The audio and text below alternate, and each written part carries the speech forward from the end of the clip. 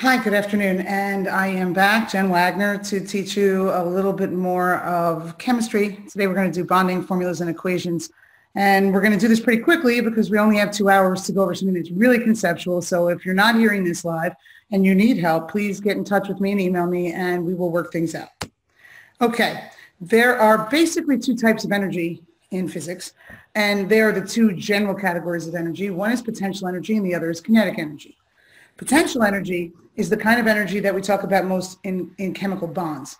So when we talk about molecules that are bonded, we say that a molecule as it exists contains potential energy.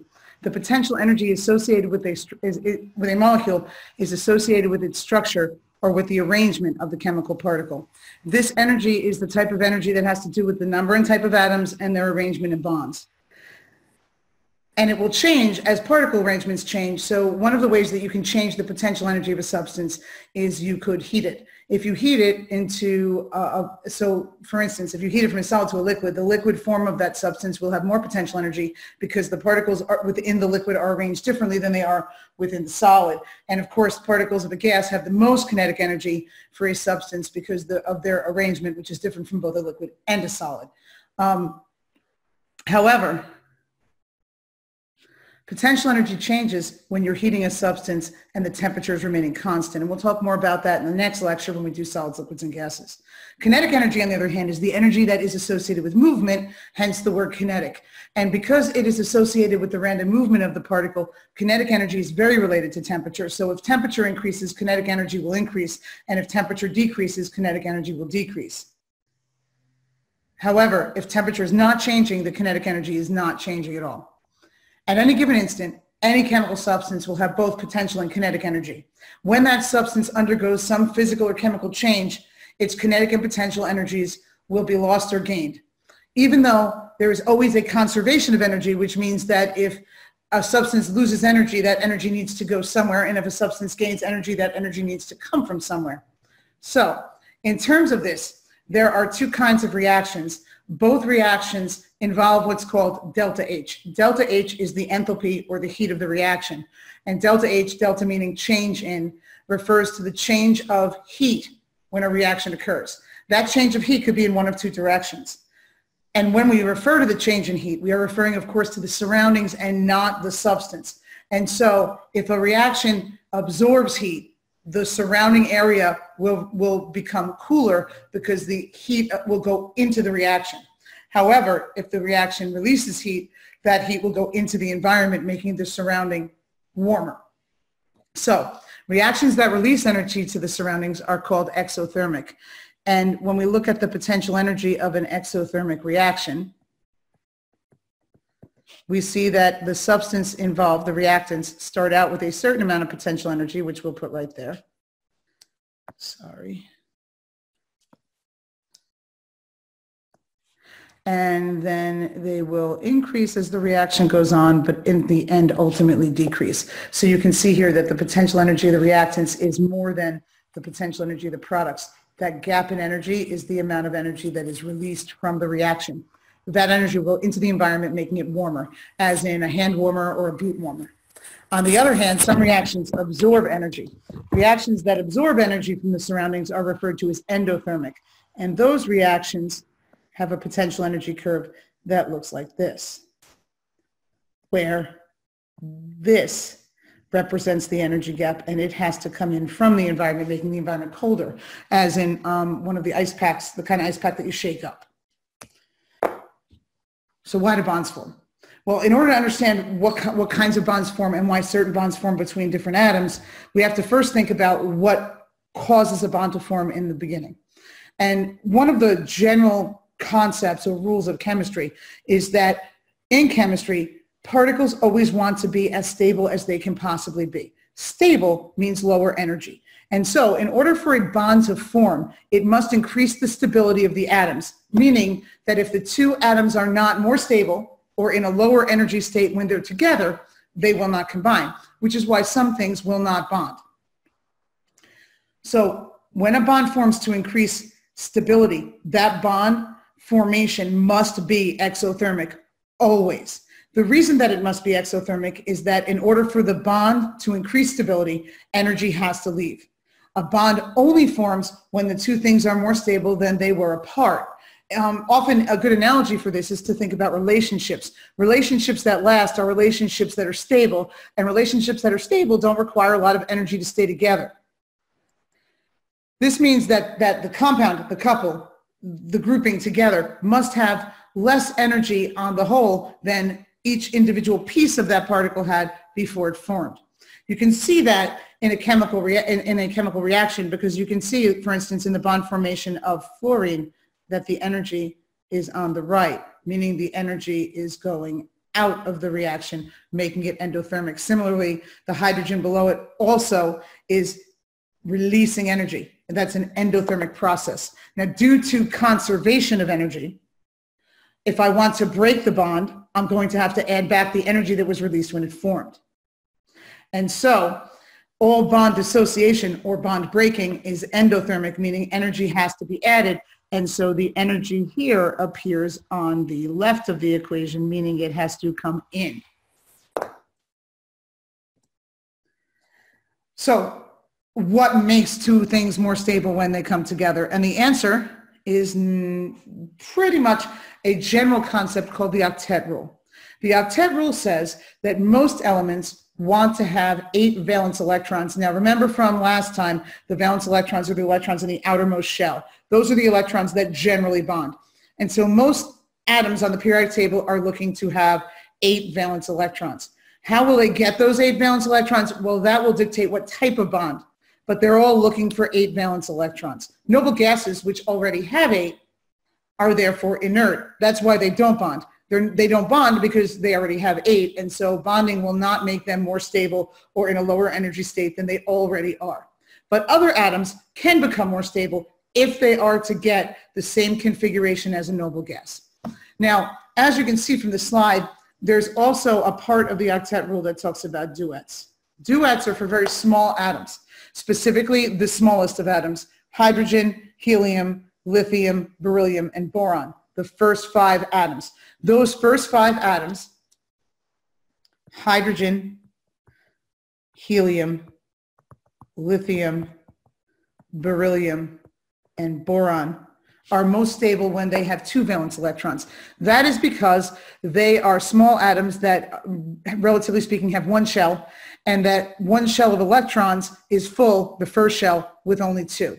So really, I could rephrase the entire octet rule into every element on the table is looking to have a noble gas configuration. For elements that are closer to helium, that noble gas configuration is 2 valence electrons, but for elements that are larger than helium, that noble gas configuration will involve 8 valence electrons. There are 3 ways to get what you want if you're an atom, and those 3 ways are metallic bonding, ionic bonding, and covalent bonding. Metallic bonding exists between atoms of metals. Metallic bonding only exists between atoms of metals. And what I mean by that is these are going to be one single metal, as in an iron nail, or a group of metals that have been mixed, such as brass or bronze or 14 karat gold. In metallic bonding, the valence electrons of each metal are lost to the general valency. And that might sound more complicated than it is. Metallically bonded atoms exist as crystals, so they're mostly in a solid form at normal temperatures. And in those crystals, the metals will give up their electrons. We talked in the last lecture about ionization energy and how metals have low ionization energy because the best metals are the largest atoms that are most likely to give up electrons. Another facet of being a metal is that they generally have very few valence electrons, 1 or 2 or 3, and 3 is a rarity, mostly 1 or 2.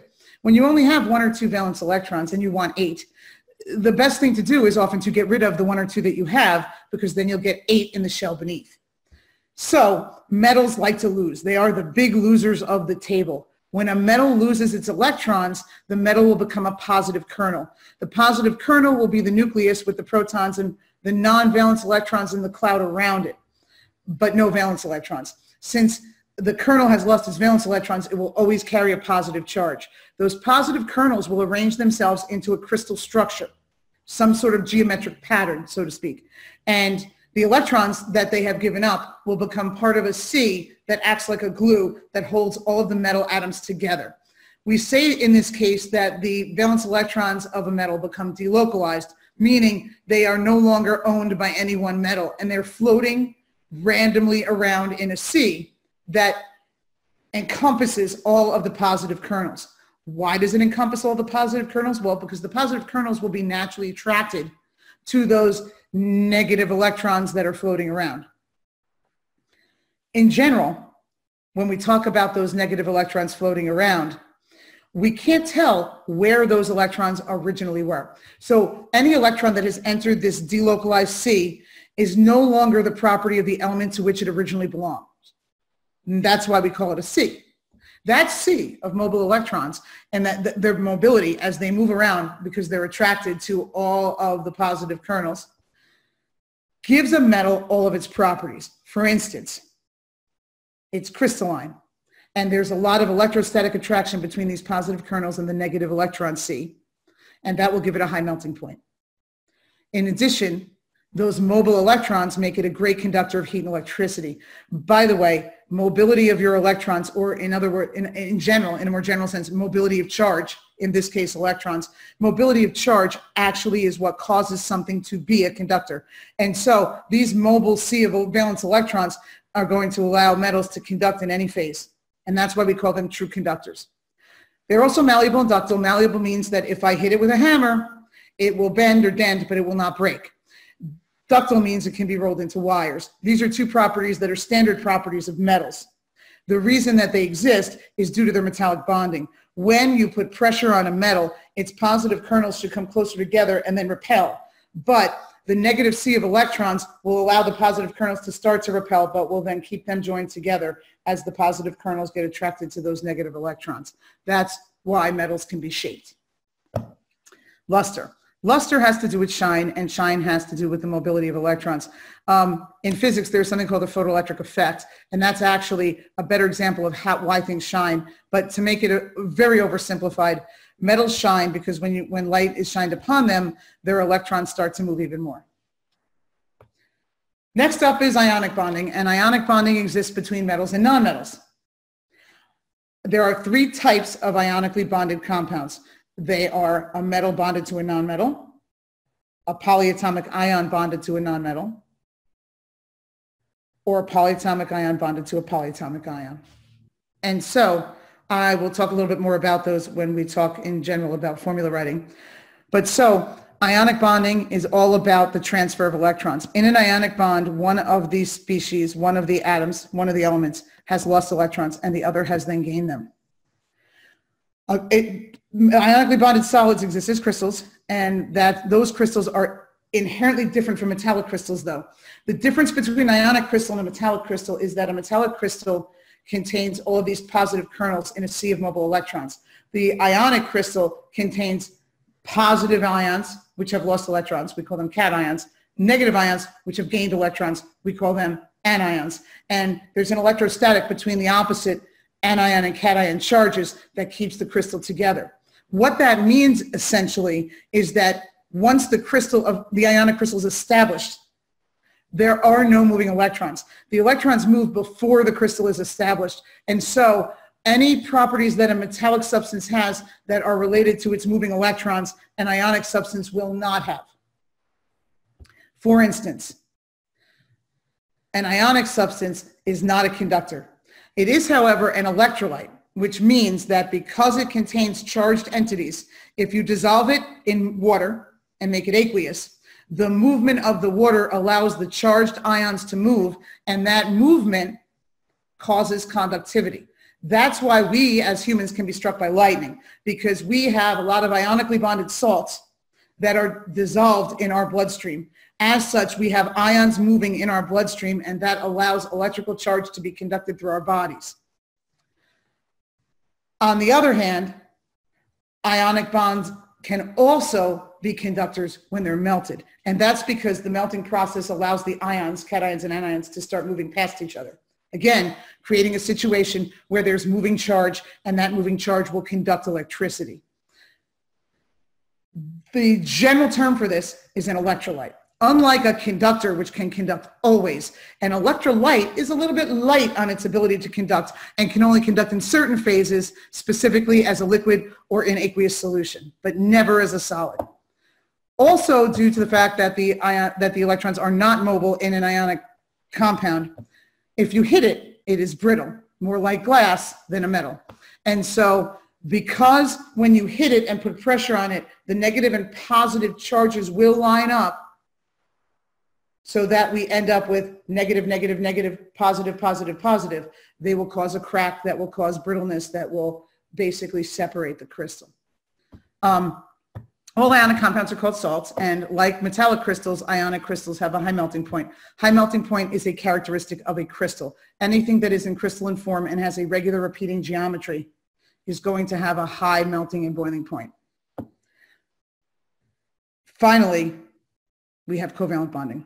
Covalent bonding exists between nonmetals, and covalent bonding is what holds polyatomic ions together. We'll talk more about that when we do naming in a little while. But ionically bonded substances are called salts. Covalently bonded substances are called molecules. When you see the word molecule in a question, it is therefore always about a covalently bonded substance, whereas when you see the word ionic in a question, it is about an ionically bonded substance. Most covalently bonded substances are non-crystalline, and many of them are gases and liquids. Some are solids. If they're solids, they will be soft.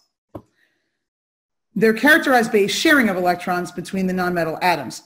These nonmetals have more like 4 or 5 or 6 valence electrons. And when you have 4 or 5 in particular, you're best to share electrons in order to get your 8, because you don't want to be too charged as an ion. You know, ions that have a charge that's greater than 3 are going to be less stable than ions that have a charge of 1, 2, or 3. So these electrons that they're sharing could be shared equally, or they could be shared unequally. When the electrons are shared equally, we call it a nonpolar covalent bond. The word nonpolar refers to the fact that neither side of the bond is better able to control the electrons. Whereas in a polar covalent bond, one side of the bond has a higher electronegativity and is therefore able to attract the electrons a little bit better. You can see in the diagram down here at the bottom that in a nonpolar molecule, as in this one, in a nonpolar molecule, as in the molecule on the left here, you see an even spread of the electron cloud, whereas in a polar molecule, you definitely have more of a concentration on one end of the molecule than the other, making one end of the molecule, that end of the bond, a little bit more positive or negative. One way, and also these are not crystals, and because they're not crystals, they have lower melting points, and they are poor conductors in every phase. One way that we can determine what type of bond something has is by using something called electronegativity difference. Electronegativity difference is referred to as ED. And the electronegativity difference, it can be looked up on a chart. When you look it up on a chart, you're just basically going to look up the two elements, write down their electronegativities, and subtract them. This is an absolute value, so it doesn't matter which element you put first. Electronegative difference, if it's greater than 1.7, refers to an ionic bond, but a covalent bond would be less than 1.7. However, if the covalent bond is less than 0.4, we would refer to it as a nonpolar covalent bond, whereas if the electronegative difference is between 0.4 and 1.7, we refer to it as a polar covalent bond. This is really a continuum, and so we would say that the higher something goes in electronegative difference, the more polar it becomes. So if I talk about electronegative difference, with the highest being 4 and the lowest being 0, as the electronegative difference increases, so does polarity. Oh, I'm writing too low on the screen, sorry about that. So the higher the electronegative difference gets, the more polar the substance becomes. Okay, and that, just to point out, that is what these diagrams at the bottom over here, here, and here are showing you. The first one, the metallically bonded one, shows you all the positive kernels that have lost their valence electrons, and the blue dots refer to the sea of mobile electrons that give it its conductivity and other properties. Whereas the crystal in an ionically bonded substance has both positive and negative ions, no moving electrons. The electrons have already moved. On the other hand, a molecule is a very much smaller and concise unit. And so in molecules, you have what is a sharing. That is actually an attachment between the two things that are sharing the electrons. Okay. One of the ways that we can visualize a molecule is to draw a Lewis structure. And last lecture, I talked about how to draw electron dot diagrams for the different elements. Now we're going to put them together. Drawing a Lewis structure is much easier for an ionic substance than a covalent substance. So I'm going to start with the ionic substances. An ionic Lewis structure is going to show that the electrons were transferred. So for instance, if I wanted to do something like sodium chloride, I would look at sodium on the periodic table and see that sodium has one valence electron and its natural charge is going to be +1. When it gains a +1 charge, the sodium has lost its electron. So in a Lewis structure, I would write sodium plus with no electrons. The chlorine, on the other hand, starts out with 7 electrons.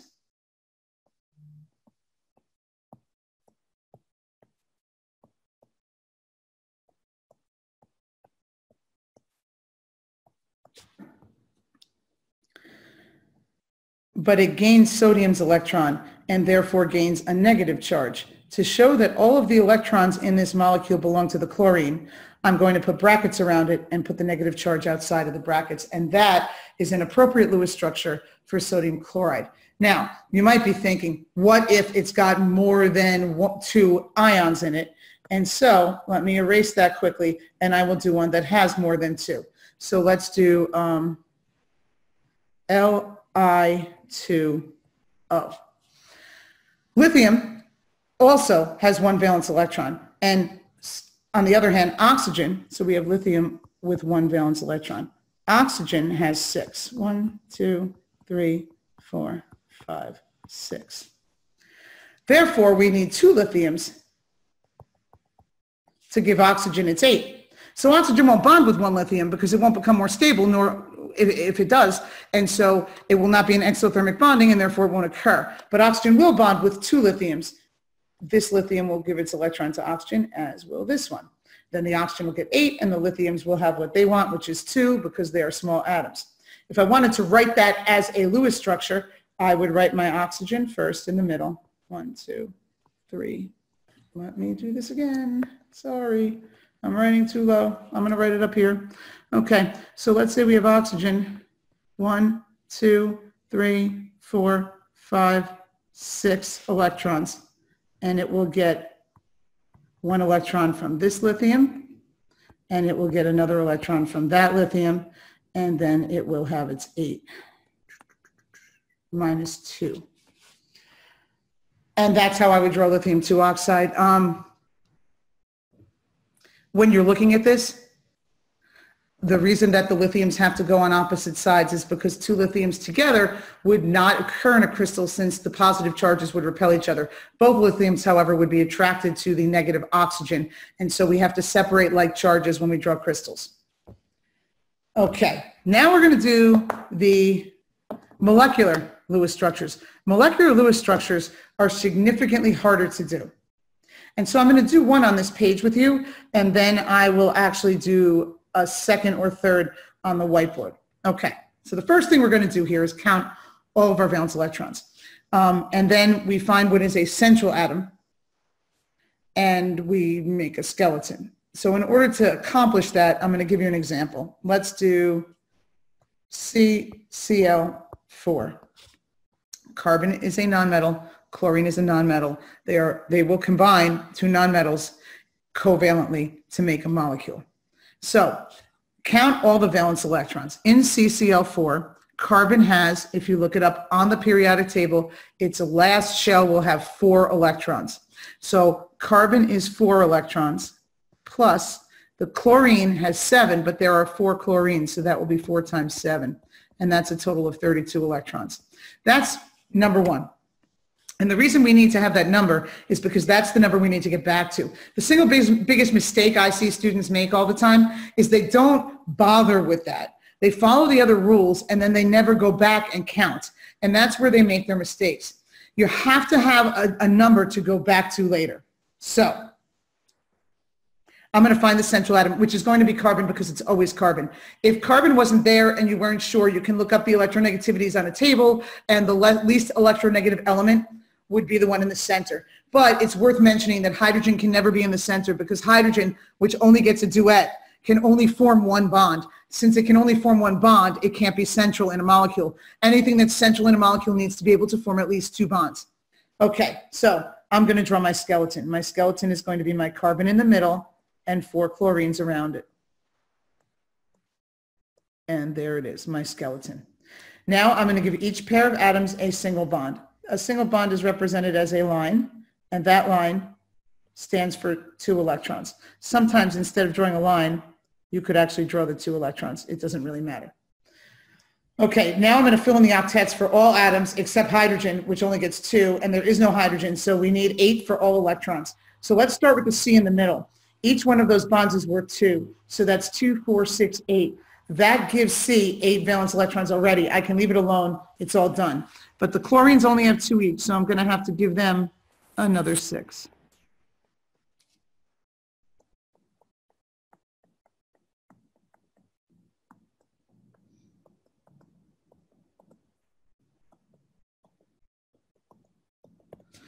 And now I'm going to recount. 2, 4, 6, 8, 10, 12, 14, 16, 18, 20, 22, 24, 26, 28, 30, 32. And if my count equals my initial number, I'm done. So that is the correct Lewis structure for carbon tetrachloride. And I want to do more of those. So as time allows, I am going to go back and do some more of those problems on the whiteboard. If I don't have time during this lecture to do more, I absolutely will. I will just do them during extra help. I believe I have an extra help session tomorrow, so I will spend some time on that tomorrow. Okay, molecular polarity. So we just talked about polar covalent bonds and non-polar covalent bonds, and we talked about electronegative difference as the defining variable in that, and it is. When I'm asked about polar covalent bonds or non-polar covalent bonds, then I have to deal with the electronegative difference. However, molecular polarity is an incredibly important concept in chemistry.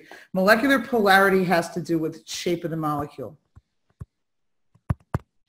Every molecule has a shape, and sure that you remember from bio, proteins actually work because of their shape, and so do enzymes. Enzymes are proteins. Hormones are proteins.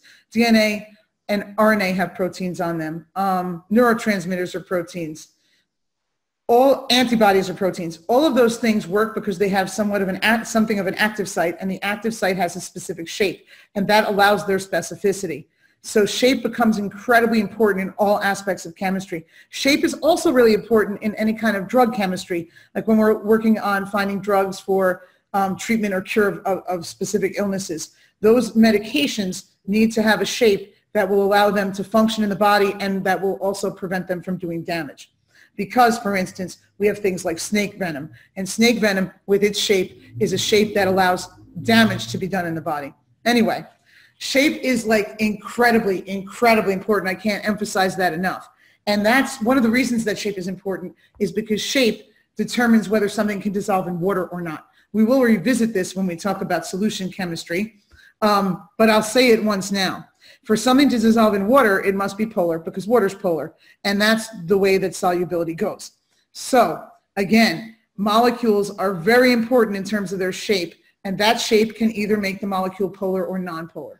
The shape of a molecule is not determined by its bonds, it's determined by the arrangement of the bonds. So even if you have all polar covalent bonds in a molecule, those polar covalent bonds in the molecule will actually not determine whether or not the molecule is polar. For a molecule to be polar, it needs to have an uneven distribution of charge. So for instance, the way that I would explain this is well, I will try to explain it this way. I can't because I'm not going to be big enough on the screen. The way that I would explain this is that if I was in the center and I gave a rope to somebody directly in front of me and I asked them to pull on it, I would go forward. So if I'm an element that is bonded to another element that is more electronegative, when the more electronegative element pulls, the electrons are going to pull that way. If the electrons can be pulled that way, we would say that that is a polar molecule and that the way the electrons are being shifted is the negative end. That negative end will be a permanent concentration of negative, but it will not be negative in the ionic sense because none of the electrons have actually been lost or gained. It's just that the electrons spend a little bit more time on the more electronegative element. Again, if I want to put it in the perspective of relationships, I could say, that sometimes the kids spend a little more time with one of their parents, but the parents are still sharing them. Now, if I have two elements that are more electronegative than the central atom, but I put one strategically exactly in front and the other strategically exactly in back so that they're 180 degrees from each other. If both of those elements have the same electronegativity, even though both of those bonds would be polar, they will offset each other. The central element will not be pulled in either direction, and we will call it a nonpolar molecule despite its polar bonds. If I then were to add a third bond to the right, so that I'd have one in front, one in back, and one to the right, the central atom would get pulled toward the right, again being a polar bond in a polar molecule. But if I were to add a fourth polar bond so that they would all be 90 degrees apart, the central atom would not move and I would have all polar bonds in a non-polar molecule. So polarity of the bond does not determine polarity of the molecule.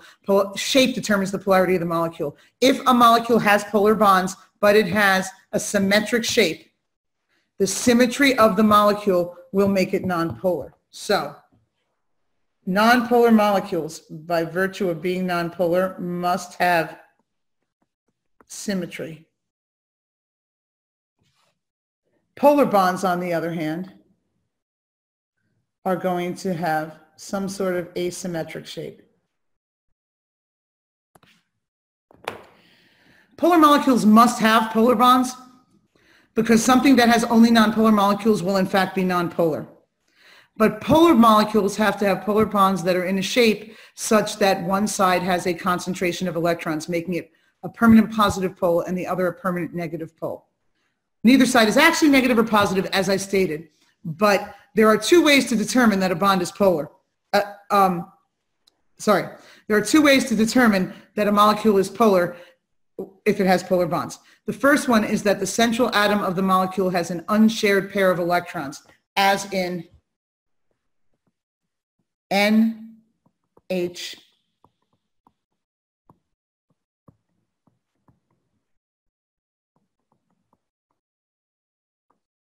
three. This central atom, the N, has two unpaired electrons on it. Anything with unpaired electrons on the central atom is always going to be a polar molecule. The other way to be a polar molecule is to have different members attached, such as H, C, N. Because the H and the N are two different elements, they cannot offset each other, and so that will be a polar molecule. On the other hand, a nonpolar molecule is a molecule that has nonpolar bonds, such as O2.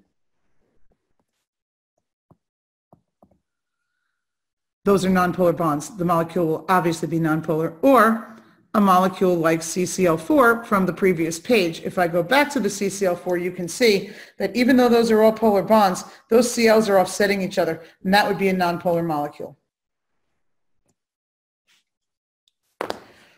The polarity of bonds and the polarity of molecules ultimately is important for intermolecular forces. Intermolecular forces are the forces that will hold molecules together. But I'm going to digress for a moment there, and I want to just do some more molecules for you. What I'd like to do right now is to practice a little bit of molecule writing. And so when I practice this, I'm going to draw the molecules and then we'll determine whether they're polar or nonpolar by their shape. So let's start with something like H2O.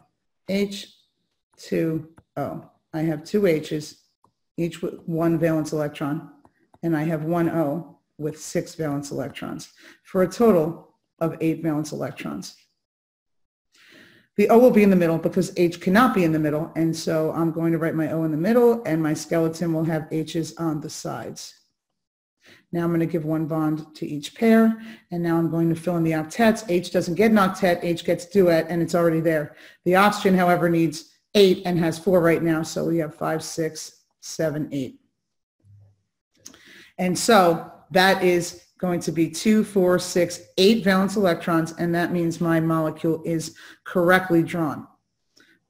Oxygen has 2 lone pairs of electrons on it, and oxygen is in the center.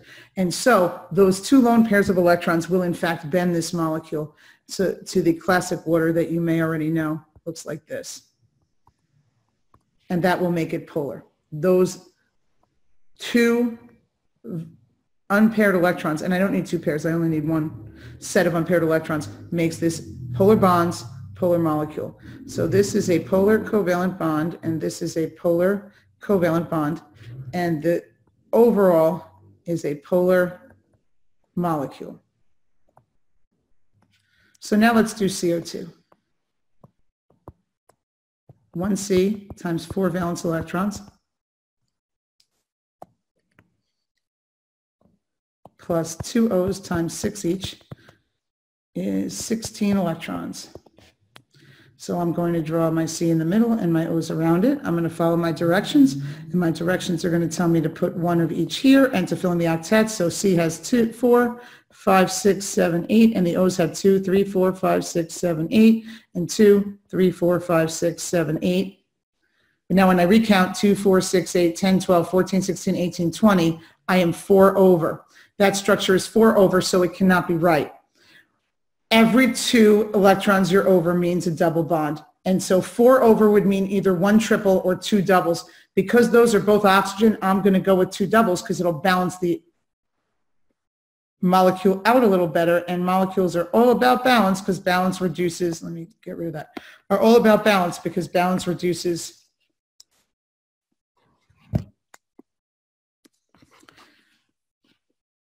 energy.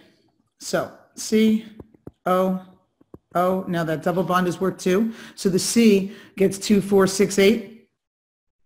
So the C doesn't need any more electrons. Oh. And so I can fill in 2 more for each O. And now the O's have 8. And that is 2, 4, 6, 8, 10, 12, 14, 16, which is the correct number. That's the correct structure. Now both of these are polar covalent bonds. Yet this molecule as a whole has no lone pairs on the central atom. The lone pairs are only on the ends, and that's irrelevant. And so the molecule as a whole has 2 oxygens at either end, which will offset each other, making this a non-polar molecule. I'm going to try to do 2 more. Let's do 2 more. Let me just quickly do that. While I'm quickly erasing, I'm just going to mention to you that these are molecules, and polarity has to do with molecules. So polarity is not involved in metallic and ionic bonding because they are not, in fact, molecules. Ionic and metallic things, though, are naturally polar because they have negative and positive forces involved in the nature of their bond. For instance, there are the positive kernels and the negative electrons moving in a metallic crystal. In the ionic crystal, it has ions of opposing charge. Okay, so moving on. I'm going to do 2 more relatively easy ones. Let's do HBr. There's 1 H for 1 valence electron, and there's 1 Br worth 7 valence electrons for a total of 8. So HBr. H is done. It has its 2. The Br needs 8. I'm going to fill that in. 2, 4, 6, 8. We are good. And this is a polar covalent bond, making this a polar molecule. There is nothing on the other side to offset. However, if I were to do N2, nitrogen has 5, so this is going to be a 10 electron deal. I would write it like this. And this would be 2, 4, 6, 8, 10, 12, 14. I am 4 over. I can't have 2 double bonds because I only have 2 atoms. And that indicates the classic nitrogen triple bond. And there's my 10. This is nonpolar as a molecule because this is a nonpolar covalent bond. And so anything with just nonpolar covalent bonds or something that offsets each other will be nonpolar molecules, but polar molecules have polar bonds. Okay, so to summarize briefly, before I go back to that, I'm just going to give you a brief analogy.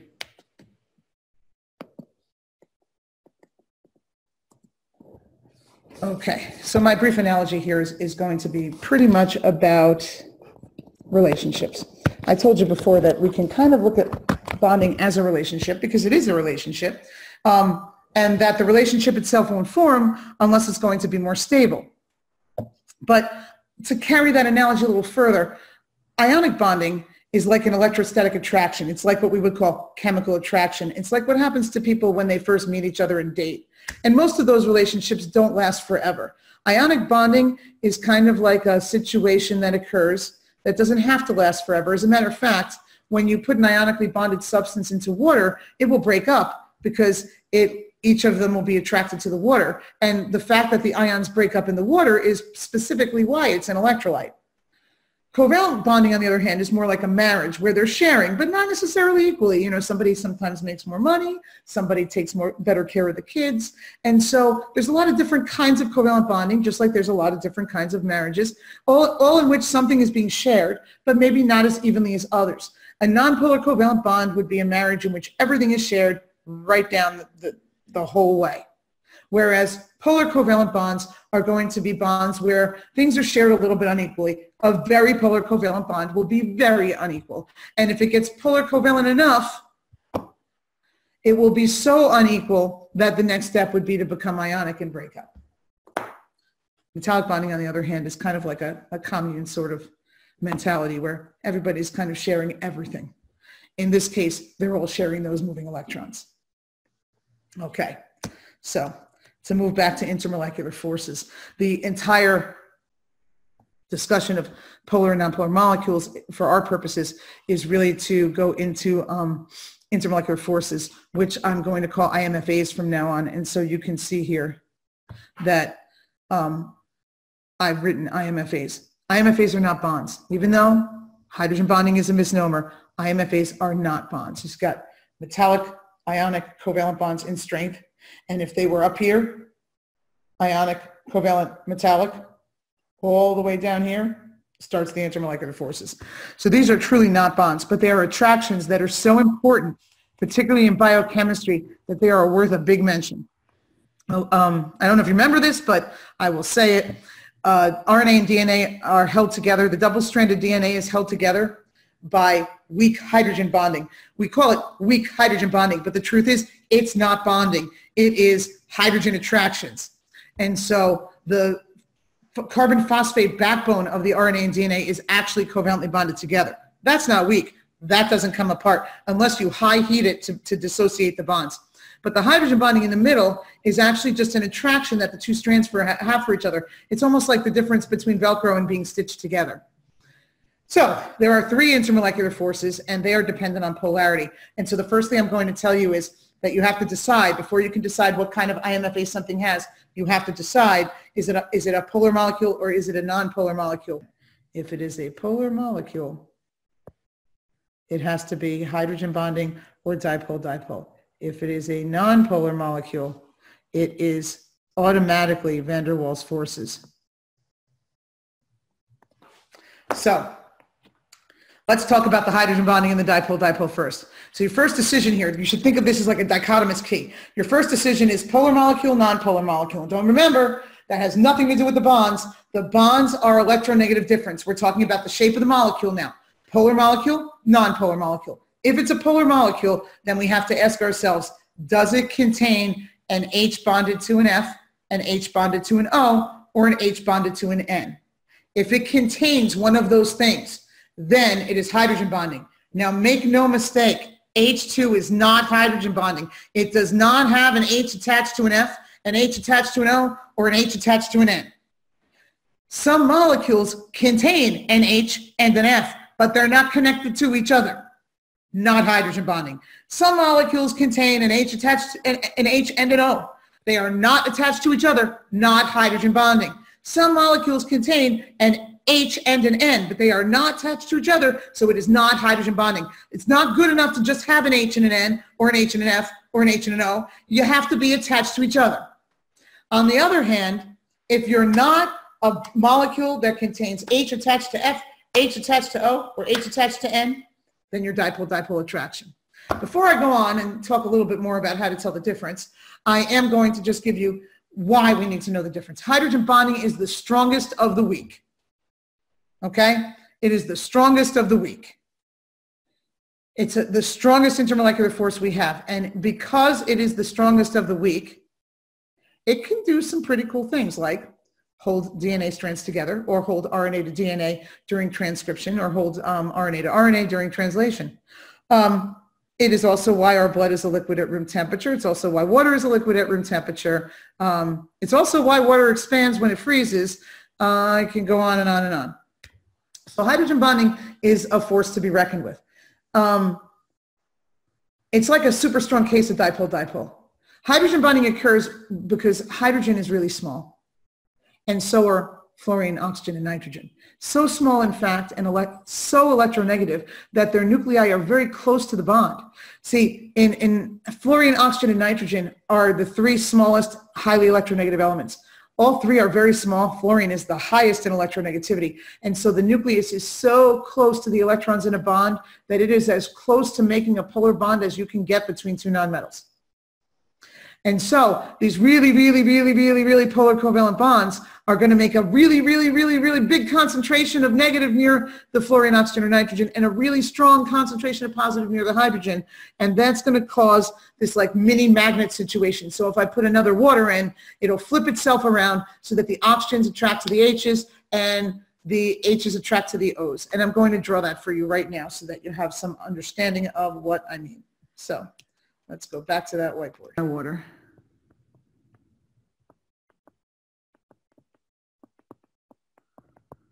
This water is almost ionic. If it was a crystal, if it was metals and nonmetals, it would be. And that means that the H becomes partially positive and the O is partially negative.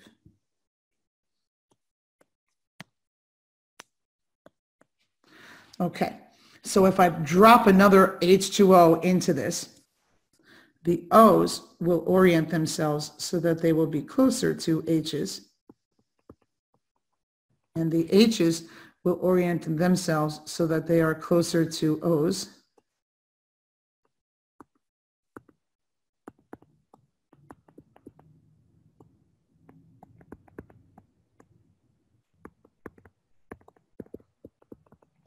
And this will result in really strong attractions between molecules.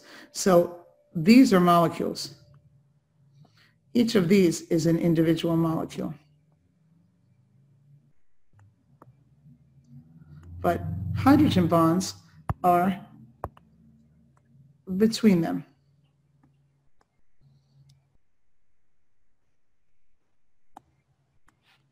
And those hydrogen bonds are attractions that hold one water closer to another. If you want to boil the water, then you're going to have to overcome those hydrogen bonds. Remember, when we boil water, we make water vapor. We don't boil water and make hydrogen gas and oxygen gas. We're just merely separating the waters from each other. But to do that, we have to overcome any intermolecular forces they have. And the intermolecular forces of attraction between the hydrogen of one water and the oxygen of another is relatively strong. So in hydrogen bonding, you're going to have the strongest of these attractions, but dipole-dipole is going to exist in molecules that don't have hydrogen bonding, but that still have a permanently negative and a permanently positive end. And that means that, for instance, HBr. If I take an HBr and I put another HBr next to it, the other HBr will orient itself, and that would be a dipole-dipole attraction. So polar molecule, if it contains hydrogen bonded to an F, an O, or an N, fun. It's hydrogen bonding, strongest of the weak. If it doesn't, it's dipole-dipole attraction, which is still reasonable, but not as strong. And then you have nonpolar molecules, which really shouldn't be attracted to each other at all. However, the electrons in bonds are constantly moving. So I want you to think about this like bees, right? So if I let 500 bees loose in this room right now, what are the odds that 250 would be on one half of the room and 250 would be on the other? Exactly. And the odds of that are very slim. And that's what happens in a nonpolar molecule. Even though overall the charges are offset and there's a even distribution of charge, at any given instant, one side will have the electrons further toward it than the other, and therefore one side will become temporarily positive and the other temporarily negative. And that's the key. In a nonpolar molecule, any positive and negative polarity of the molecule is completely temporary. The next instant it could swap and the other side could become positive and negative. And so these molecules have these little fluxes of magnetism that keep them closer to each other than we would think, but not very close at all. So most things that only have van der Waals forces are gases because they're not held together by very strong forces. However, if I have a big enough molecule, there'll be so much van der Waals force that it could be a liquid or a solid. The best example, there are two really good examples of that for me to give you. One is the halogens on the periodic table that we talked about last time. The halogens, F is the smallest halogen, it's a gas. Cl is a little bigger, still a gas. Bromine, bigger and a liquid. Iodine, even bigger and a solid. Another example would be something that you know from your homes. Methane gas is a gas, and ethane is a gas, and propane, as in propane tanks, is a gas. But if you have a butane lighter, which is a cigarette lighter, then you know that butane is a liquid. Why? Because butane has gotten bigger, and a bigger hydrocarbon will actually have more van der Waals forces, and that's why it's a liquid at room temperature. Intermolecular forces in general are the reason for melting and boiling points. So if something has a really, really low melting point, we know that it probably has van der Waals forces. And if something has a very unusually high melting point, we know that it probably has dipole-dipole or even hydrogen bonding. But I want to be clear on this. We're talking about molecules here. Ionically bonded things are crystals. Ionically bonded things don't have intermolecular forces. They have a crystal lattice. And that crystal lattice will hold together. It's under tremendous circumstances. And that crystal lattice is pretty strong. And for that reason, when I say that ionically bonded things have high melting points, they have high melting points. When I say things that have hydrogen bonding as molecules have higher melting points, they're still not high. You talk about salts having a melting points that are upward of 600 and 800 degrees, whereas water is 100. Significantly higher than most molecules, yet not nearly as high as a metallic or ionic crystal, because the crystal lattice is in fact stronger and harder to break. Okay, so just to give you a little visual that's better than my drawing, if we look at the drawing on the left, we can see the hydrogen bonds between the waters. And those waters kind of look like little Mickey Mouse heads, and that is how we draw them. The hydrogens are significantly smaller than the oxygen, but the oxygen is still relatively small. On the upper right, I have iodine molecules, and you can see that iodine molecules are dispersion forces because they move around. You can see that the iodine, some of the iodines are positive and some are negative, and that's because those electrons are moving around, kind of like bees, making a cloud. And on the bottom right, we can see that the HCl is a polar molecule that is not hydrogen bonding, and we would call that dipole-dipole. Okay, and that pretty much gets me to the end of what I wanted to talk about with bonding. However, as I said when I started today, bonding is an exceptionally abstract part of chemistry, and therefore it's difficult, and I'm going through it very quickly in about an hour, I believe. And so if you need to email me or talk to me about it more, please come to one of my study sessions and ask me for help, and I'd be glad to give it. Okay, chemical symbols. Chemical symbols are the symbols that are listed on the reference table. There are basic symbols, and the basic symbols are the symbols of the elements. We talked about them a little bit last week. These are the symbols that are on the periodic table. They could be one letter, they could be two letters, or they could be three letters. I gave you an example of each on this slide. F is a one-letter symbol, Li is a two-letter, and UUT is a three-letter. But you should note that in all of them, only the first letter is capitalized. Whenever you're looking to count how many different elements or different types of atom are in a compound, you're looking for the uppercase letters, only the capitals. Elements can exist as molecules, and when they exist as molecules, they are bonded together, but there's still only one type of element. A molecule is a group of atoms that are covalently bonded together. We just established that when we did bonding, and the diatomic molecules spell Brinkelhoff, as you can see from down here. Brinkelhoff, the diatomic atoms. Diatomics are only diatomic when they're alone in nature. So if I were to attach the hydrogen to a bromine, it would be HBr, not H2Br2. But if hydrogen were by itself, it would be H2. And if bromine were by itself, it would be Br2. So the diatomics are only when they exist in elemental form. And you can see down here, I wrote out the N2 for you. Okay.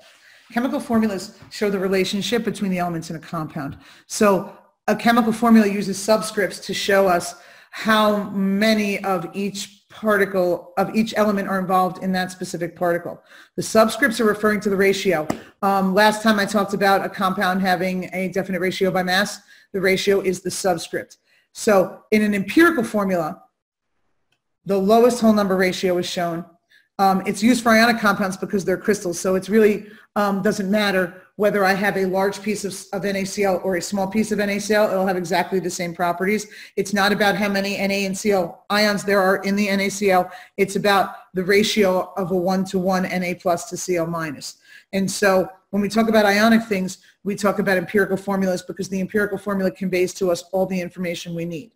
A large chunk of sodium chloride could have 100,000 sodiums and 100,000 chlorines, and a small piece could have 8 sodiums and 8 chlorines, but they're both going to have exactly the same properties, and so we just call it NaCl.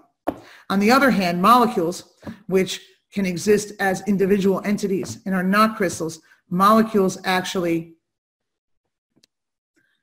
use what we call a molecular formula, which is not reduced. Sometimes a molecule actually is both a molecular and empirical formula, like for instance CH4, which is methane. CH4 is the actual number of C's and H's in ratio in methane. It is also the empirical formula. But something like glucose, which is C6H12O6, glucose's molecular formula is C6H12O6, but its empirical formula would be CH2O. And silicon decahydride would be Si2H5 in empirical form. However, that's not how they exist. They exist as molecules with these ratios. Okay. All compounds are neutral. They have to be neutral. We talked a few moments ago about how we have all these dissolved ions in our bloodstream, which makes us conductors called electrolytes.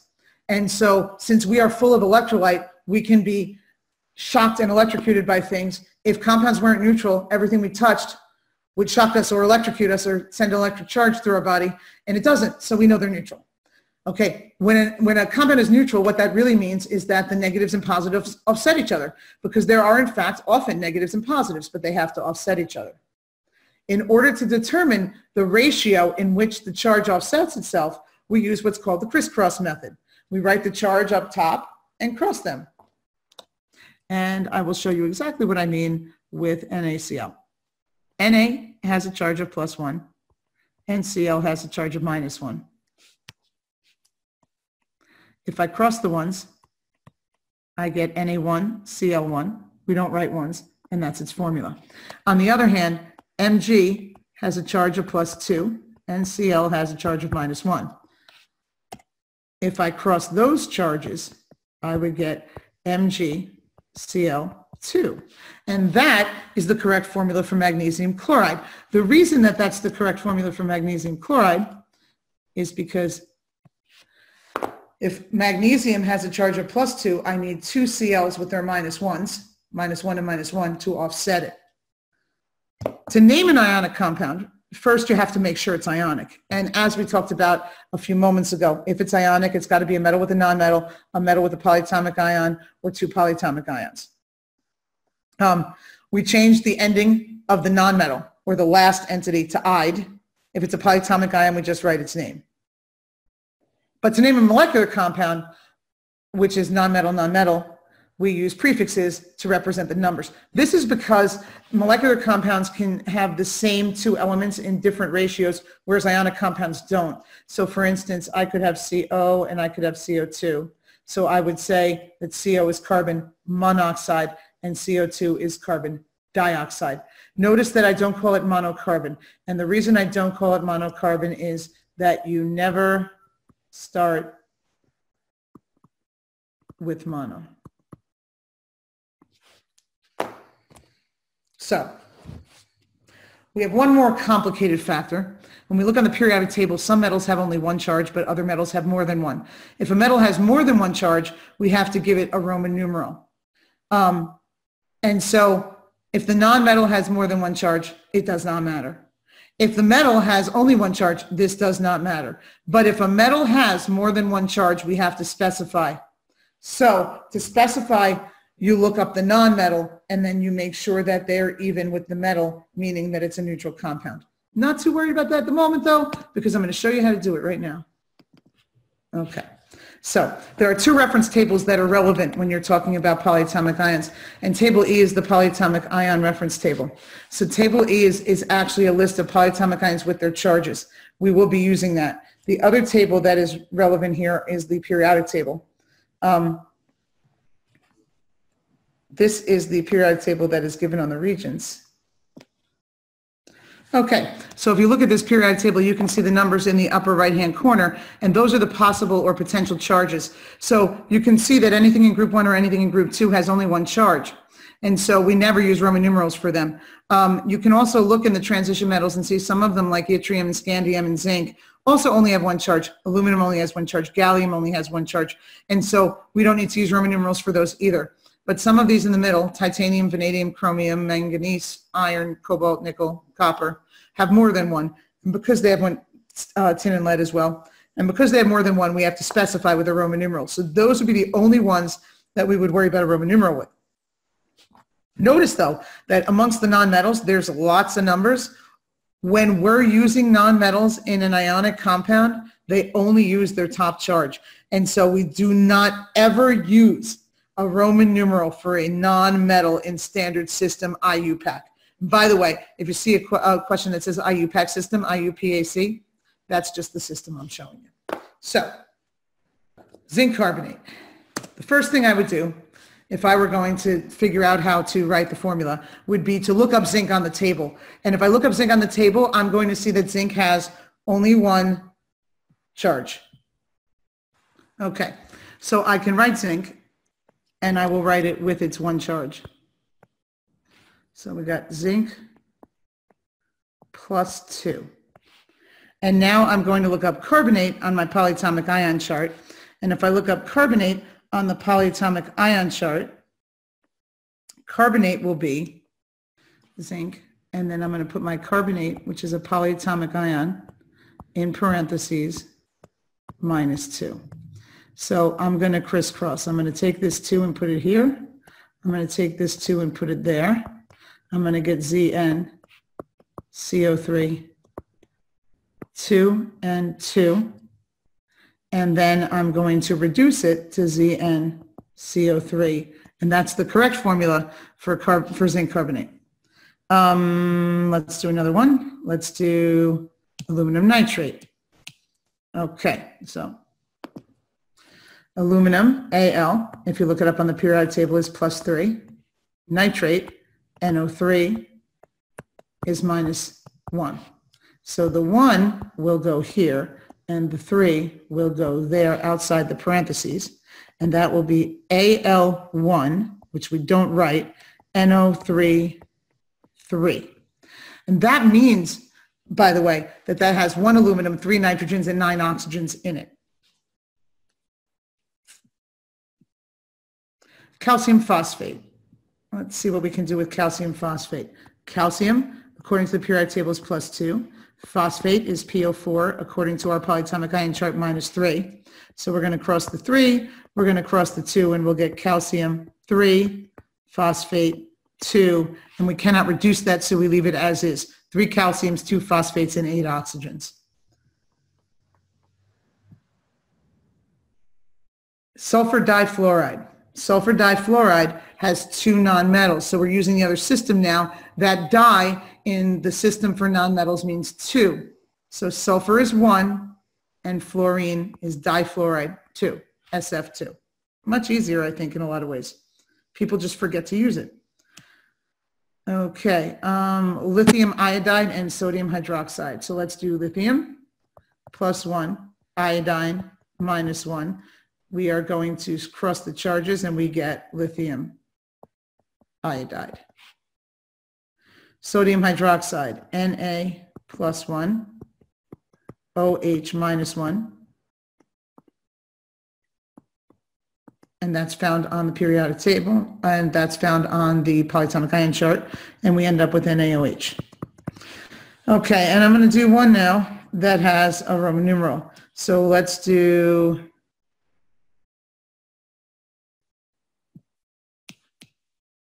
let's clear this, and let's do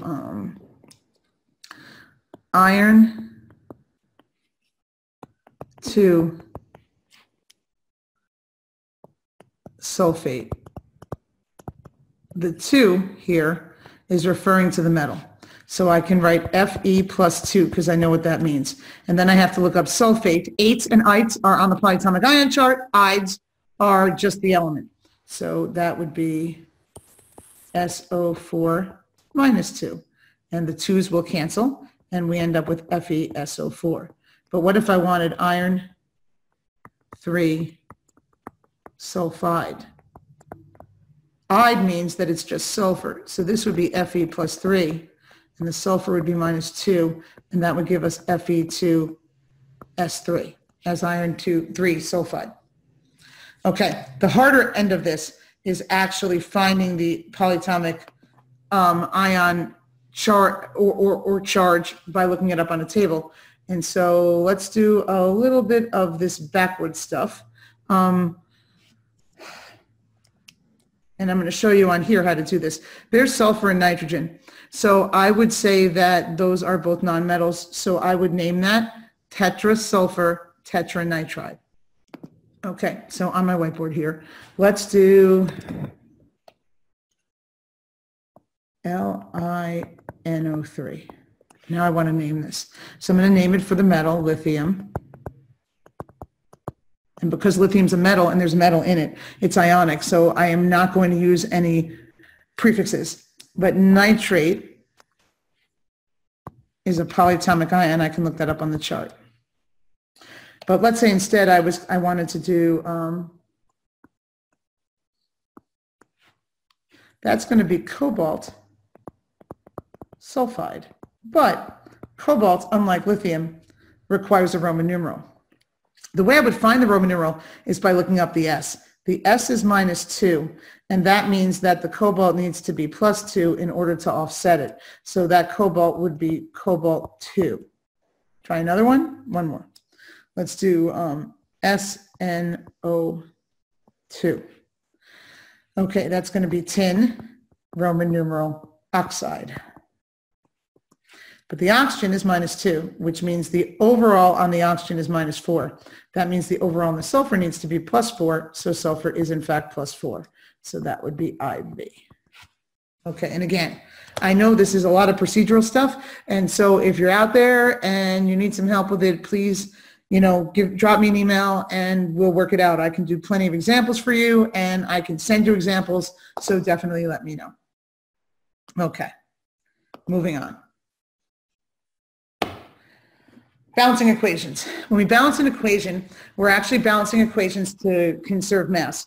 And if you remember from the last lecture, I can tell you that conservation of mass means that when atoms react, they can combine in different ways, but they can't change their identity. In this case, you could see that the CH4 at the beginning contains carbon and hydrogen, and although the carbon and hydrogen split up into different compounds in the products, there is still carbon and hydrogen there.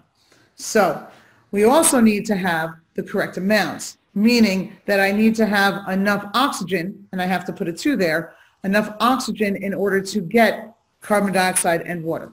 So when we use those big numbers, we call them coefficients. The subscripts are part of the formula. Oxygen is O2 because it's diatomic, and CH4 is methane, and that's the formula for CH4. So the coefficient applies here to the 2 oxygens so that there's a total of 4 oxygens. The coefficient here in the products applies to both the hydrogens and the oxygens. So that would mean that there are 4 hydrogens and 2 oxygens in the coefficient of water. Okay, so let's talk about some reactions. There are 5 basic types of reactions. We're going to go through all 5, and as we go through them, I'm going to help with a little bit of balancing so that we can kill 2 birds with 1 stone. Okay, so the first 3 reactions are what we call synthesis reactions. The reason they're synthesis reactions is because you have 2 things on the left becoming 1 thing on the right. You got 2 things on the left becoming 1 thing on the right. When you have 1 thing on the right, it's always a synthesis. There are more complicated reactions that are a little bit different than this, but for the purposes of this course, whenever you have 1 thing on the right of the arrow, it is always synthesis. But the definition of synthesis is that we take 2 things and we combine them. However, if I look at my first reaction here, I have K and Cl on both sides, and that's correct. On the left side, I have 1 K and 2 Cls. On the right side, I have 1 K and 1 Cl. That's a problem. I need them to be equal, and so I'm going to have to put a 2 here to get 2 Cls. However, that will change my Ks to 2 as well, so I'm going to have to go back here and put a 2 here to get to K. Okay. Let's do the next one, another synthesis. The element iron plus the element sulfur makes a compound iron sulfide. I'm going to have to put an 8 here to get 8 sulfurs, and that means I need an 8 here. Just to let you know, this T diagram that I drew, that's the best way to figure out a balancing of an equation if you're not good at it. You can do it for everyone, you could do it for none of them, or you could do it for only the hard ones. That's up to you. But if you're having trouble balancing ever in the beginning, I would do a T diagram for everything. So I'm going to do another T diagram for this one. I have S's, I have H's, and I have O's on both sides. On the left, I have 1 S, I have 2 H's, and I have 4 O's. On the right, I have 1 S, 2 H's, and 4 O's, and that means that it is in fact already balanced. Notice that you don't write a 1 in. So if there's no coefficient, we don't usually write 1, although it would not be wrong. Okay, so decomp. Decomp is the opposite of synthesis, so I'm going to start with 1 thing, and I'm going to end up on the equation with more than 1 thing because I'm breaking the original substance down into smaller pieces. So you can see that all 3 of the reactions under decomp are characterized by the fact that there is only 1 substance on the left of the arrow. But to go back and balance, I'm going to have to put a 2 here to get 2 oxygens, and that requires me to put a 2 there. Okay, NaCl becomes Na plus Cl2, I need 2 Nas to get 2 ACLs on that side, and magnesium carbonate breaks into magnesium oxide and carbon dioxide. That's already balanced. The 3 other types of reactions. Okay, the single replacement. In the single replacement, I'm always going to have a single thing and a compound. And the single thing is going to replace one of the elements in the compound. Which element will the single thing replace? Well, it will replace something that's like. So if the single element is a metal, it will replace the metal, which comes first in the compound. So if the single thing is a metal, it replaces the first element in the compound. If the single thing is a non-metal, it replaces the second element in the compound. These reactions don't always happen. So I'm going to give you a little analogy about them, and then we'll go to town and balance them. Okay. So I like to think of a single reaction as if you're dancing with somebody and somebody else comes to cut in. So sometimes when you're dancing with somebody and somebody comes on the dance floor and you know they're going to cut in, you let them. And other times you hang on to the person you're with and you say, please don't let this person in. Please don't let this person in. Please dance to the other side. What distinguishes? Well, it could be looks. It could be personality. But in any event, it has to be that the single person needs to be somehow better than who you're already dancing with, or you won't let them cut in. And that's how single replacements work. The single thing must be a more active element, must have a higher reactivity than the thing that it replaces. How do I know if it has a higher reactivity? Well, to determine a higher reactivity, and the specific reference table I'm going to go to is table J.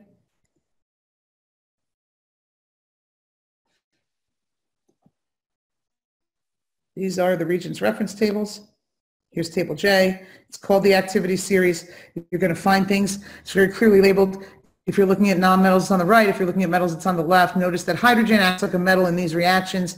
That's because hydrogen can sometimes be positive, and it isn't a single replacement reaction. You can see that it's labeled top, at least on the bottom. And so what you're looking for is the single thing to be more reactive than the thing it's replacing. The single thing needs to be higher on table J. So to go back to what we were talking about, the single reaction. Okay, Mg is higher than Ag. Action happens. I have to put a 2 here and a 2 there. Copper is not higher than Fe on table J, so there is no reaction. Zinc is higher than H, and we're good to replace chlorine because fluorine's a nonmetal, but it is higher than the chlorine. That. Okay, double replace. Double are when the first two elements in each compound swap places. So you can see the Ag and the N swap. So the Ag goes with the Cl and the Na comes to the NO3. These reactions will only happen if a solid or water is formed. First one, you can see that there's solid formed. In the second one, you can see that there's water formed. And the last but not least, combustion of a hydrocarbon. It's combustion. It has to have oxygen on the left because all oxygens have oxygen on the left. It's a hydrocarbon, so the other substance has to contain carbon and hydrogen. So let's see if that balances out for us. Here we have, in the first one, here we have oxygen, oxygen, and oxygen. Are always requirements. And here we have carbon and hydrogen, carbon and hydrogen, carbon and hydrogen. Notice you could have oxygen as well, but it's always got to be at least at minimum carbon and hydrogen. And they all make the same thing, carbon dioxide and water. Those to balance, likely to have to balance them, so I'm not going to worry about that at the moment. Next, chemistry is very quantitative. And so there's a lot of math involved in chemical reactions. The math we use in reactions, and let me go back and talk about this a little bit. Okay, when I show you this, if I were to ask you what does it mean, you would say it means that 2 molecules of water are going to make 2 molecules of hydrogen and 1 molecule of oxygen gas. But the truth is that these numbers don't stand for molecules. If they did, all pharmacists in the world would be out of business and there would be no drug companies, because there is no scale that can measure or even see, even on a robotic way, 2 individual molecules of water. And so those numbers actually are what we call a mole ratio. The mole is the unit of amount used in chemistry. And the mole is going to encompass enough atoms or molecules of the substance that we can actually measure it on laboratory equipment. So what we're going to do is we're going to blow up the atom or the molecule into a number that we're able to measure. That number is called Avogadro's number. And Avogadro's number is 6.02 times 10 to the 23rd pieces of anything. Now, that's a huge number, and that just goes to show you how small atoms really are. However, it's really like saying a dozen. If I said that I had a dozen elephants, you would say I had 12 elephants. And if I said that I had a dozen donuts, you would say that I had 12 donuts. Do the dozen elephants and the dozen donuts have anything in common other than being 12 of each? No. And that's how the mole works in chemistry as well. The mole is a number of pieces of whatever substance you're referring to. But that number of pieces of different substances have vastly different properties, including different mass, different volumes, and so different physical and chemical properties, different densities.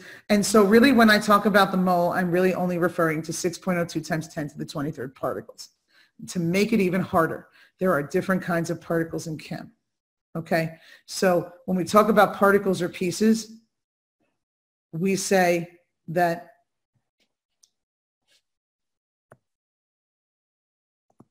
the particles are going to be dependent on their bonding. Particles can be formula units, and the formula units are the basic ratio for an ionic crystal. They're always going to be empirical. Particles could be molecules, but as we said before, molecules refer only specifically to covalently bonded things. Or particles could just be atoms. Oops, do it again. And just atoms. And that's fine because most things that are atomic are pretty easy to see as atomic, like iron or helium. Okay, so 1 mole of anything is equal to its formula mass. The formula mass is what we find on the periodic table. So 1 mole of iron equals 6.02 times 10 to the 23rd atoms of iron. It also equals 55.845 grams of iron. If I go to the periodic table, that it is 55.845. Okay. 1 mole of carbon dioxide, on the other hand, is a molecule. Carbon dioxide, is a molecule. So 1 mole of carbon dioxide is 6.02 times 10 to the 23rd molecules of carbon dioxide. But 1 mole of carbon dioxide contains 1 mole of carbon atoms, which means it has 6.02 times 10 to the 23rd atoms of carbon in it. It also contains 2 moles of oxygen atoms, which means it has 2 times 6.02 times 10 to the 23rd atoms of oxygen in it.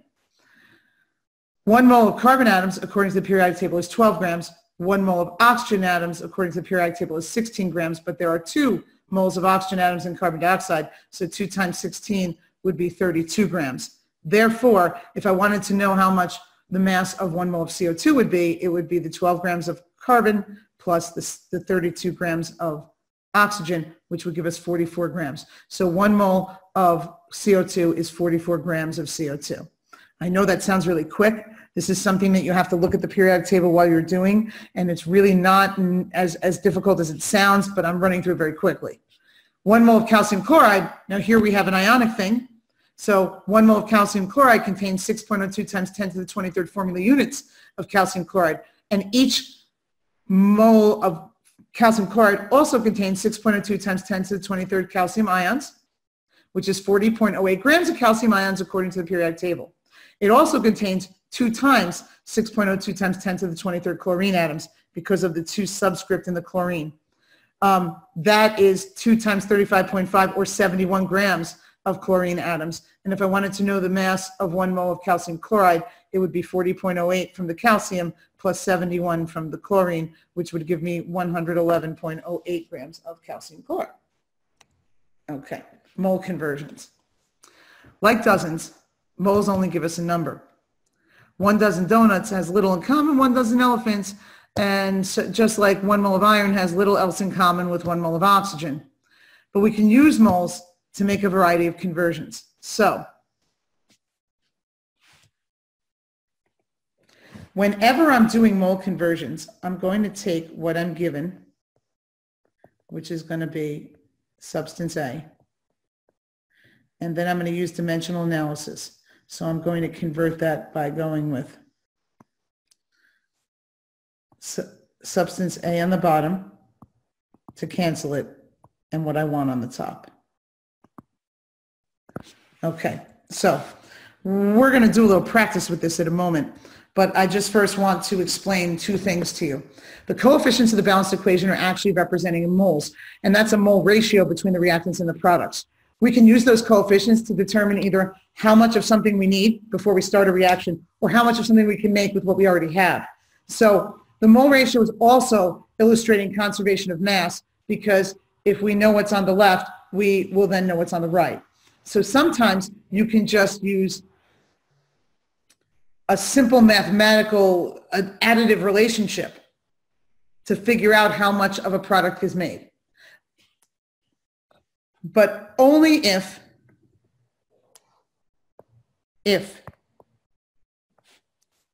you are told in the question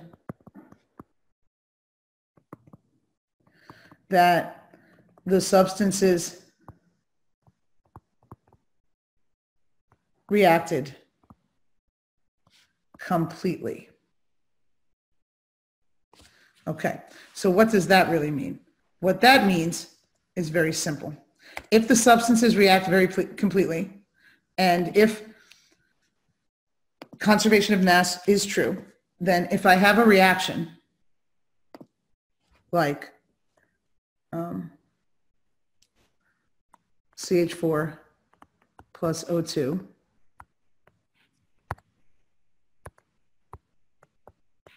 yields CO2 plus H2O.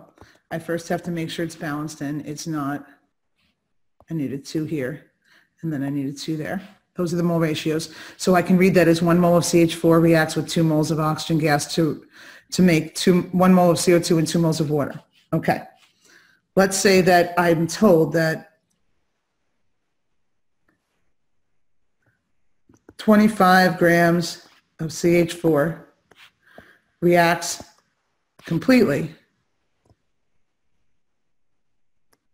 with 15 grams, oh wait, no, 32, with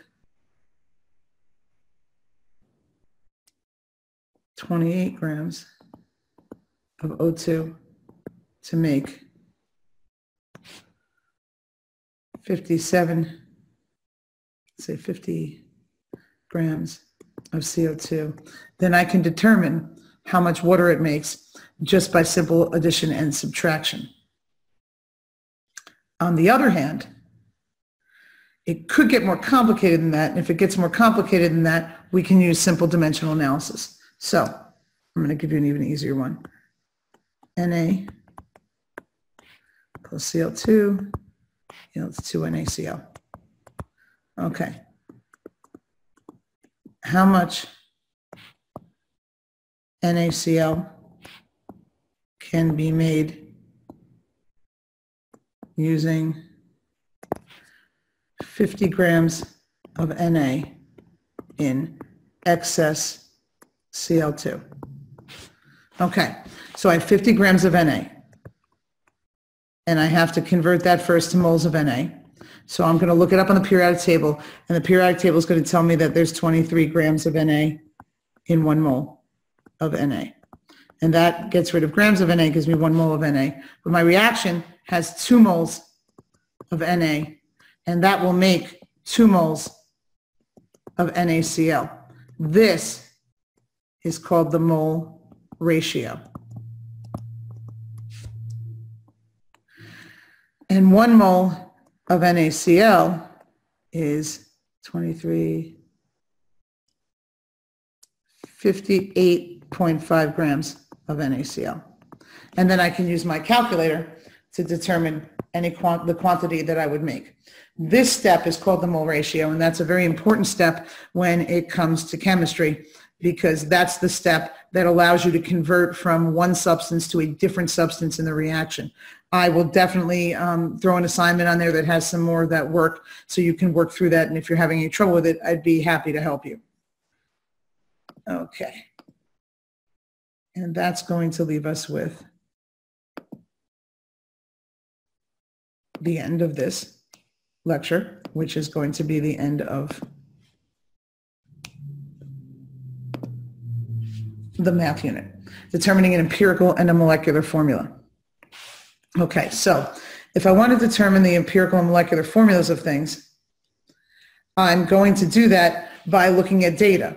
And the data can tell me a variety of different things, because the data can tell me the actual mass ratios, and I have to then convert them. The difference between the empirical and molecular formula, again, remember, is that empirical formulas are formulas that are reduced to their lowest term, and molecular formulas are not reduced. So let's look at a few problems.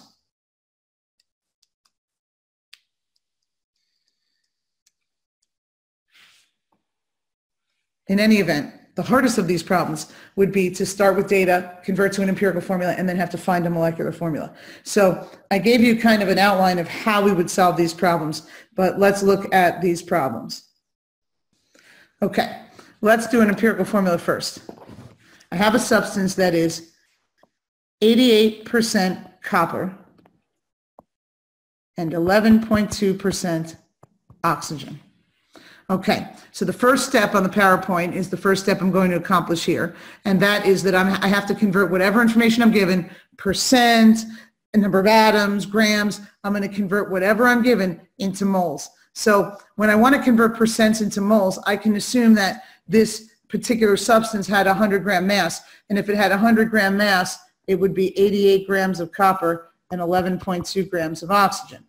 So I'm going to convert those to moles. How do I do that?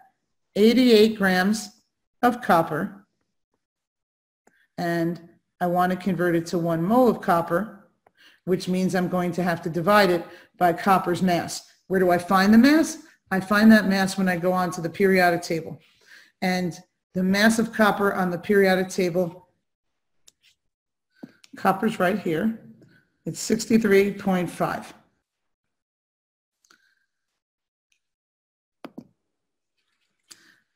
.5 grams of copper. Now, I can do that on my calculator, and I'm going to give you 2 seconds to do that on your calculator so that you can follow along. And that would be 1.3858. I usually go to 4 decimal places. Now I have to do the same thing with the oxygen. The oxygen is 11.2 grams of oxygen. And if we go back to our periodic table, we can scroll over to oxygen and see that oxygen's mass is approximately 16.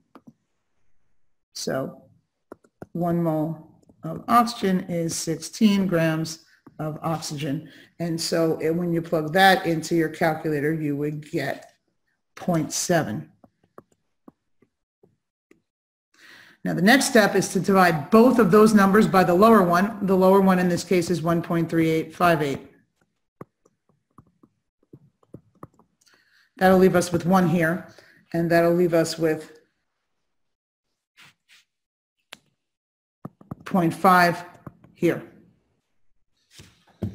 And so my ratio is CuO 0.5, but I can't leave it that way because we only use whole number ratios in an empirical formula. So to make the 0.5 a whole number, I would have to multiply it by 2, and that would give me Cu2O, and that is the empirical formula using that data. Hopefully that made a bit of sense. I'm going to do another one right now. And let's see what we have here. I'm going to give you a little harder one. We'll do 40% carbon, 6.7% hydrogen, and 53.3% oxygen. So we're going to start the same way. Percents are the same as grams, so I could literally just call those grams. So I can say 40 grams of carbon times 1 mole of carbon is 12 grams of carbon. 6.7 grams of hydrogen times 1 mole of hydrogen is 1 gram of hydrogen.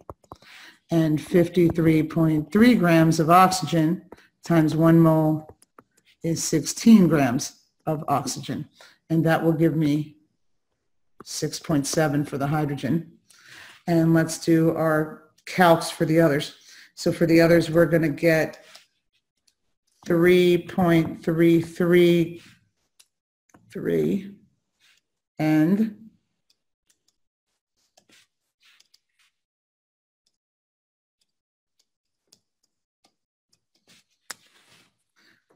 3.33. And so I'm going to divide everything by 3.33 because that's the smallest of the numbers. And that's going to give me 1. And 6.7 divided by 3.33 is 2.01 and 1. And I can scrap the 0.01 because it's a 0.0. I could round up on a 0.9 and I can subtract on, and I can round down on a 0.0. If you got a 2.3, you'd be in a little bit of a trouble and that would be a pain and you'd have to multiply it out, but that rarely happens. And so our ratio here is 1 to 2 to 1. So the answer to the question is CH2O. Now let's say that I told you that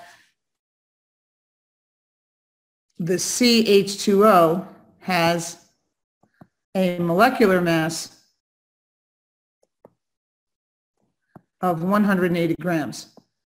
Now you have to find the molecular formula. To find the molecular formula, let me erase the top. We don't need much room. I'm going to use the second half of that slide's procedure, and I'm going to say that the empirical mass, the mass of this, is 12 plus 1 times 2 plus 16. So that's going to be 16, 18, 28, 20, 30. So that's going to be 30. So what I'm going to do is I'm going to do 180 divided by 30, and that's going to give me 6. And then I'm going to take my empirical formula and multiply all the subscripts by 6. So C6H12O6 is my molecular formula. Okay, one more. Let's try one more. 7.19% phosphorus and 92.81% bromine. Okay, so we're going to go to our periodic table and we're going to look up phosphorus and bromine. Phosphorus is 31 and bromine is 80. So we're going to go 31 and 80. 10 to the 10th or the whole number is usually the way to go. So this is 31 and this is 80 based on the periodic table. So we're going to say 7.19 grams of phosphorus times 1 mole of phosphorus over 31 grams of phosphorus, and 92.81 grams of bromine times 80 grams of bromine is 1 mole of bromine.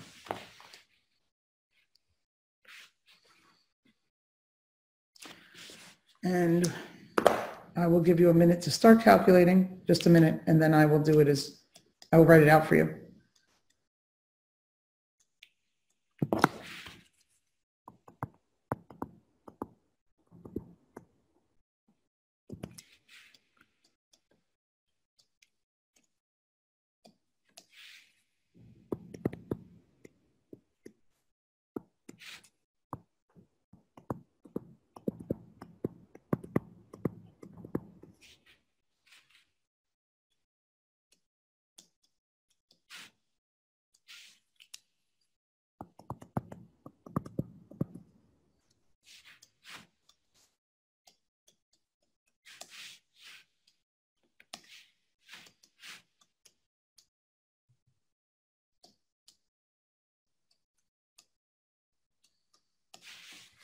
Okay, so my answer then would be PBr5.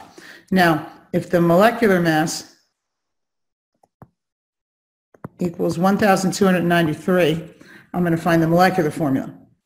So the first thing I need to do is I need to figure out the empirical formula. So I'm going to say 1,293 divided by the empirical formula. So the empirical formula would be 1 times 31 plus 4, 1 times 31 plus 5 times 80, which gave me 431. So if I divide 1291 by 431, that will give me 2.99, which is approximately 3. So the molecular formula is P3Br15. Okay. So let me recap everything that we did with the math. Okay. The mole is really just a measurement or a unit that we devised to have a big enough number that we can measure it on a normal scale. And that number, discovered by Avogadro using gas laws, was 6.02 times 10 to the 23rd pieces of anything. And so 1 mole is 6.02 times 10 to the 23rd pieces of anything. But sometimes those pieces can be broken into smaller pieces. So for instance, if you look to the right again, the moles of iron are 6.02 times 10 to the 23rd atoms of iron. But because carbon dioxide and calcium chloride have more than one piece in them, 1 mole of carbon dioxide is 6.02 times 10 to the 23rd molecules of carbon dioxide, but we can break that into other pieces. And we can say that it's also 6.02 times 10 to the 23rd atoms of carbon and 12.04 times 10 to the 23rd atoms of oxygen. And we can do the same thing with the calcium chloride. The other thing we can determine using moles is that 1 mole has a certain mass, and that mass is the mass on the periodic table. So to find the mass of iron, I just simply looked up iron on the periodic table, 55.845.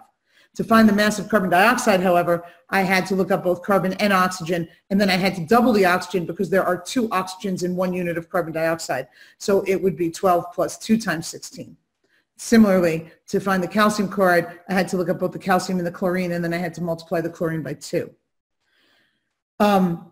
When you're doing this, there are also sometimes different labels, and that's really a semantic thing. If it's just iron, we're going to call it atoms. But if it's CO2, we call it molecules because it's covalently bonded because they're both nonmetals. And if it's calcium chloride, we call it formula units because those are ions because that's ionically bonded because it's a metal with a nonmetal. The final thing that I did not talk about and saved for last was that when you're talking about bonding, and I will go back to bonding. When you're talking about bonding, an ionic compound that includes a polyatomic ion has both ionic and covalent bonding. It's considered to be an ionic compound, and it should be brittle, and it should be a crystal, so it should have a lattice with a high melting point, but it is considered to have both types of bonding. I'll give you an example.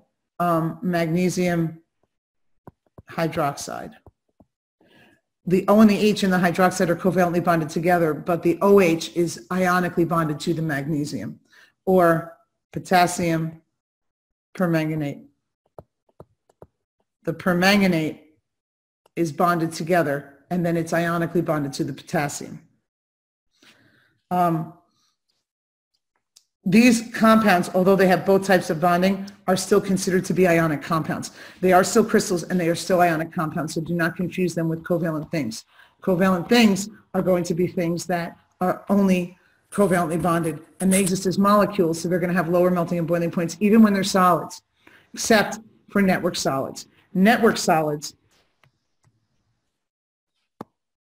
there we go, okay, are covalently bonded solids that have very, very specific properties.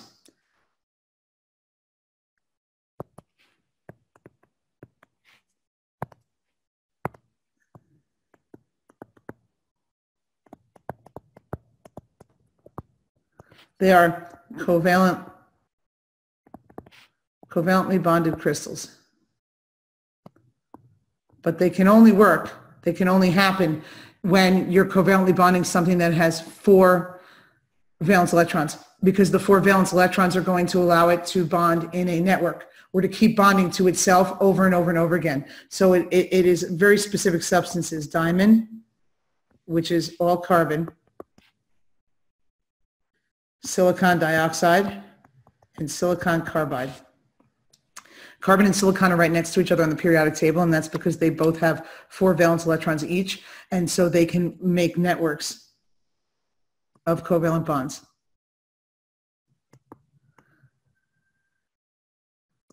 These are an anomaly.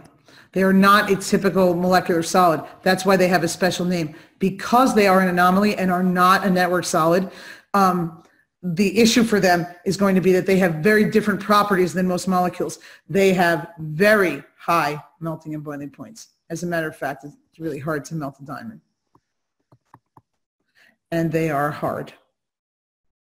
And they are used in motherboards on computers and such, PVC piping, such. Okay. So, to recap. Okay. So we have these 2 types of energy, potential and kinetic, and the potential is the form that is in a chemical bond. In terms of that, bonds are, when they form, are all exothermic, and that's because a bond only forms to become more stable. That's why some things can't bond with each other, because they would not become more stable. That means bond association is always endothermic, and energy needs to be added to break a bond. Most of the elements on the periodic table do not have a noble gas configuration, and that's what they're trying to get, and that's why they bond in the ways that they bond. There are 3 types of bonding. Metallic bonding is what happens with metals. They're just metals. They lose their valence electrons and create a sea of delocalized valence electrons that are mobile, and that's swimming around the positive kernels. The kernels are positive because they've lost their valence electrons.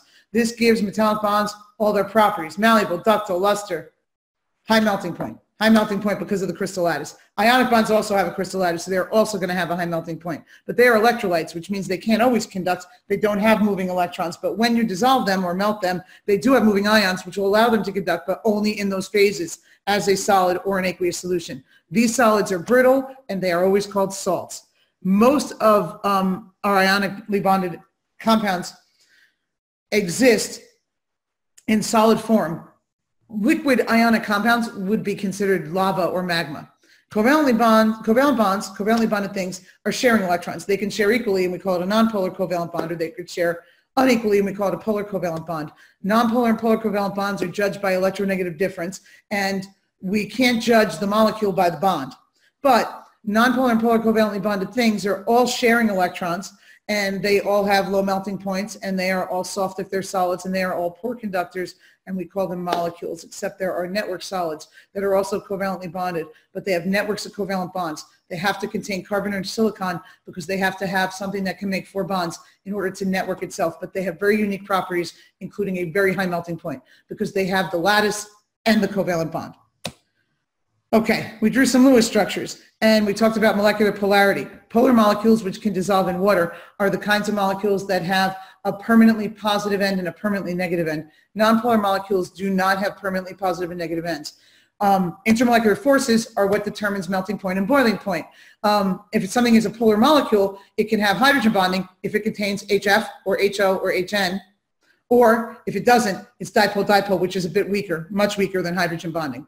If it is a nonpolar molecule, it has only van der Waals forces, which means that it would have to be very large to be a solid, because most things with van der Waals forces are actually gases and liquids, because van der Waals are very weak. Okay, and here's some examples, and then we did some chemical symbols, and we talked about how to write compounds. And remember, if it's a molecule, we're going to use these mono, di, tri, tetra prefixes, and if it's not a molecule, it's an ion, and if it's an ion, we are going to use the system of metal-ide, or metal polyatomic ion. We did a few of those, and I taught you how to find Roman numerals. Remember, if you're looking for a Roman numeral, that you have to judge by the nonmetal or polyatomic ion. Don't look up the metal on the table. If you look up the metal on the table, you're very likely to be wrong. And then we did some reactions. Reactants and products need to be balanced because of conservation of mass, and there are 5 basic types of reactions: synthesis, decomposition, single replacement, double replacement, and hydrocarbon combustion. And finally, we talked about how the coefficients in the balanced equation are actually reflecting the mole ratio between the different substances in the reaction, and that mole ratio is going to help us to convert between substances so that we can figure how much to use or how much we can make when we're doing actual chemical reactions. There are 2 types of formulas. There are empirical formulas. Ionic things use exclusively empirical formulas, and then there's molecular formulas. The molecular formulas are used by molecules. That's why they say molecular, and when you hear the word molecular, you should think covalent.